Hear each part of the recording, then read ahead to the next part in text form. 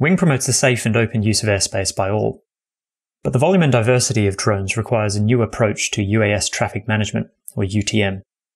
Wing's vision for UTM is a digital and collaborative ecosystem that helps drone operators to share information and conduct safe flights alongside millions of other users represented here. A network of UAS service suppliers will help drone operators by providing services.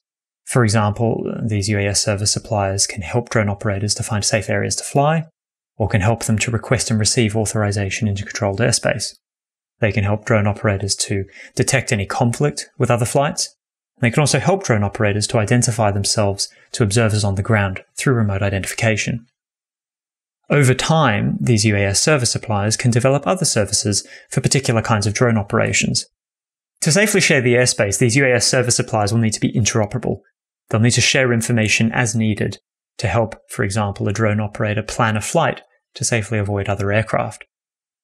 Wing and industry working together with regulators have demonstrated that UAS service suppliers can communicate this information using open protocols based on global standards. Ultimately, this whole ecosystem is subject to rigorous oversight from authorities, the policymakers, regulators, and in controlled airspace, air traffic control. These authorities will do a number of things, including setting rules for UAS services and UAS service suppliers. They'll check that UAS service suppliers meet these performance requirements.